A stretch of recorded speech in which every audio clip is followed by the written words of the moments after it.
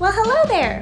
I'm Ari and I get really painful cramps, and I take lots of painkillers every month to try to deal with those cramps. But I know that those painkillers can be taxing on your body, and so I want to try some herbal and natural alternatives.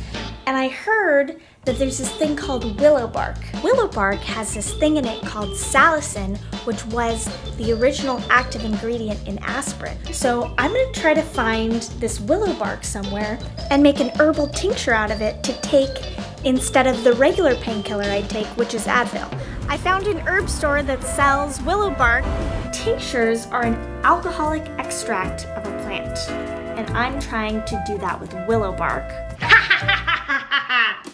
Okay, so I'm going to be making my herbal tincture. I have my mark and my menstruum, and my mark is my dry plant material, which is my willow bark, and my menstruum is the liquid I'll be using, which in this case is vodka, and it needs to be a 1:5 ratio between the two. And I'm going to combine these. Ooh.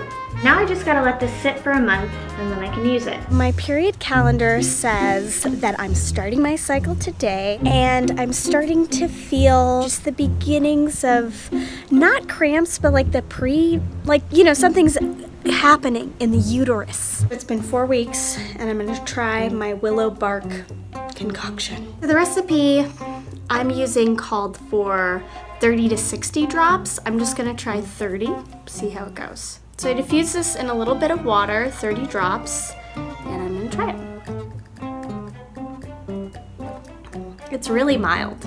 I can't taste like anything. If anything, it has like a hint of chamomile tea flavor. Those 30 drops tasted like nothing, and I have really bad cramps, so I'm just gonna go for it and have 60 drops. Some bad news is that the willow bark takes 8 hours to work, and I feel like I'm gonna have cramps before then, but I'm hoping it'll be okay and that I won't wanna tear out my uterus. So my cramps are feeling pretty bad, and I'm supposed to go to my friend's play, and I took this willow bark about 2 hours ago, so I kind of made a mistake. I just should have taken it sooner. But I also am reading that you can take it more if you're feeling symptoms acutely, so I'm just gonna like... Oh, that's more intense when you just take it like that. I guess it's better diluted in water. I'm walking to this play, but I really feel like I need to be laying down. I feel like at this point my Advil would have already kicked in. But to be fair, I still feel cramps on Advil anyway, so. The show's over and I'm feeling really good actually. I'm like really surprised. I'm home, I'm cozy. Obviously I still feel like I'm on my period, but I'm getting the same relief that I get from regular painkillers, and that's really cool. And I'm feeling really impressed.